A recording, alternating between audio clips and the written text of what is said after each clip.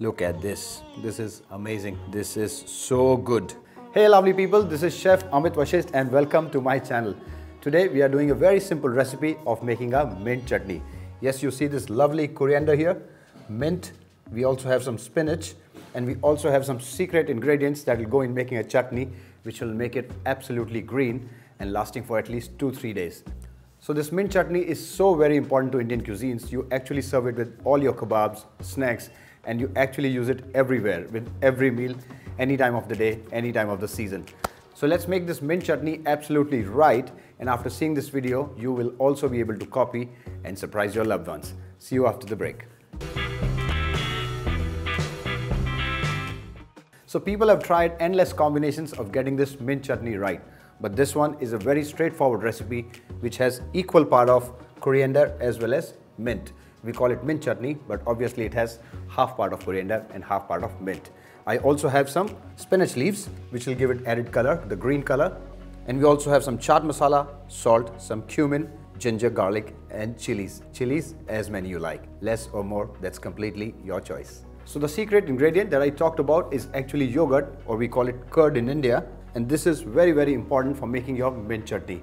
People often ask whether we have to add this curd or not. Now if you want your mint chutney to last for at least 2-3 days or maybe more, it is very important that you use curd for making your mint chutney. First thing first, let's get started with the coriander and the mint. Now here you can see that I washed my coriander very nicely. You can see all these lovely stems which are very important for making the mint chutney, so I'm not discarding, I'm using them.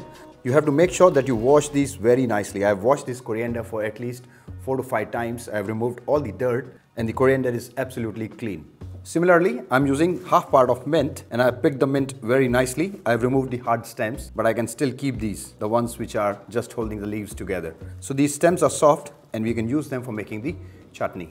Similarly, I've used this 50 grams of spinach leaves. These spinach leaves will be used to give that added color, as I said in the beginning. So I've washed them, I've picked them, the stems are absolutely clean and we'll use it for making the chutney.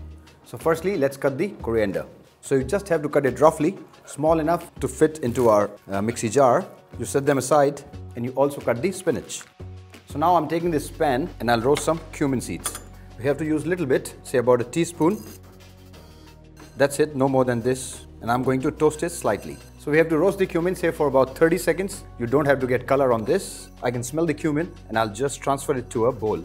So cumin is roasted. Now it's time to grind the coriander and mint. So I have this jar and this jar is obviously not big enough to hold everything together. So I'll use half of it.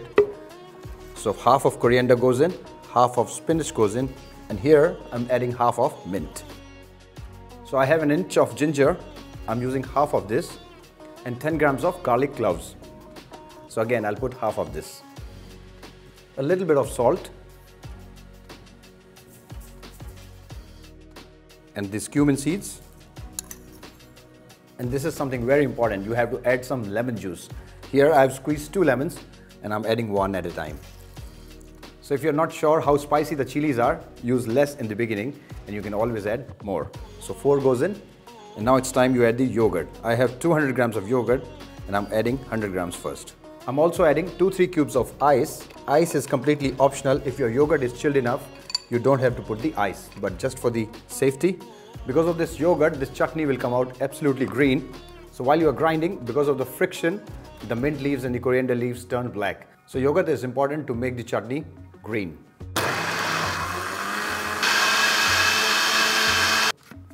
So there you go.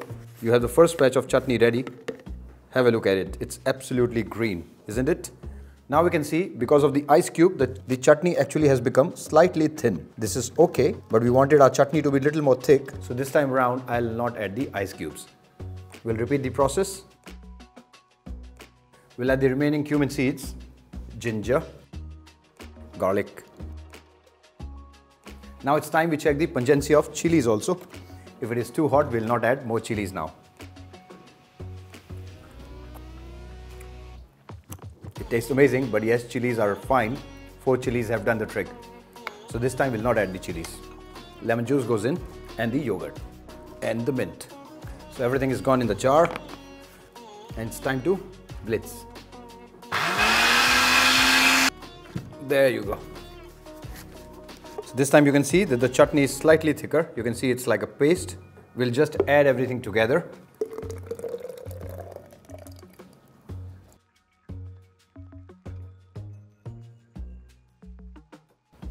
So it's time to blitz it once more. Just for 2-3 seconds. Now then, we have the lovely mint chutney ready to serve.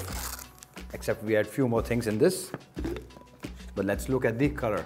Tell me, is this the best chutney you've ever seen or made? Look at this. This is amazing. This is so good.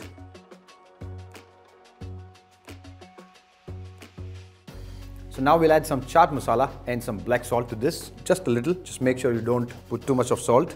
And I also have some Himalayan black salt. Amazing black salt it is. And black salt should always be added to mint chutney. And we'll mix it gently.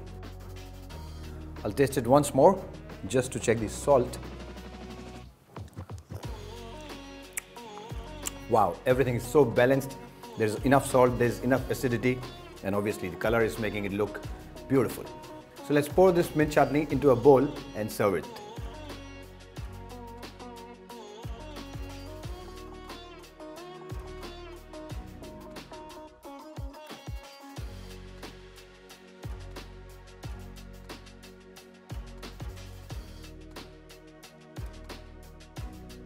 So there you go guys, the mint chutney recipe decoded. So next time you have a party in your home, make sure you follow this recipe and increase the flavor of your kebabs and snacks by double. Please make sure you like, share and subscribe our channel, and we'll see you very soon with another recipe of a very simple thing which you often do not get right all the time. Take care.